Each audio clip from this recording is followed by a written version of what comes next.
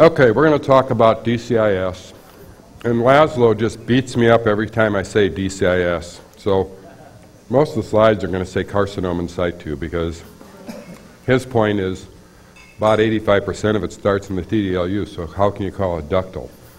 It's carcinoma in situ, not ductal. So he's come up with these terms: adenocarcinoma duct origin or adenocarcinoma acinar origin, and he's got these acronyms, and he thinks that's more valuable than luminal A or luminal B or all this new garbage they're coming up with. But I have to admit that I'm undereducated on luminal A and luminal B, and I probably need to adopt some of that in my talks, even though I've tended not to look at it very carefully because Laszlo doesn't believe in it, and I tend to believe everything Laszlo says. So if Laszlo doesn't believe in it, I don't believe in it, But I probably should investigate it myself because about 5% of the time I disagree with him, and once I read it, maybe I'll say, Laszlo, you better take a second look at it. But right now, he says it's no good, and so I haven't paid any attention to it. So if you're upset that I haven't mentioned luminal A or luminal B, I'm giving you the background why I haven't mentioned it. Laszlo tells me it's not worth anything.